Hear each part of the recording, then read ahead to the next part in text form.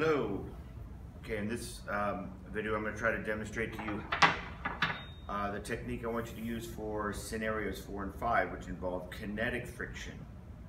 Remember, static friction involves the friction forces involved when there's no motion, but kinetic friction is the friction associated with when there's motion between the two surfaces.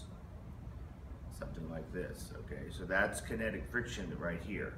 All right, so the way you're gonna test it in scenario 4, you're basically going to see what the relationship is between kinetic friction and normal force. So you'll be stacking the masses and then doing your trials.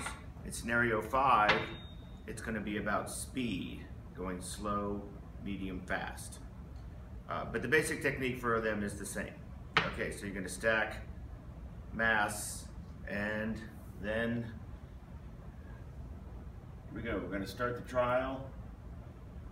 And unlike the first one where you were basically pulling and stopping, here it's going to be a continual, steady pull.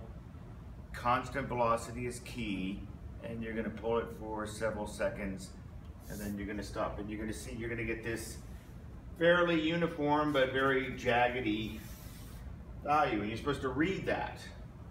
Say, how can I read that? It's all up and down. Well, here's where the Logger Pro, once again, is nice. You're going to basically click and drag, stay away from this beginning part, click and drag a part that looks pretty level. Of course, it's going to be jagged, but fairly uniform in its value.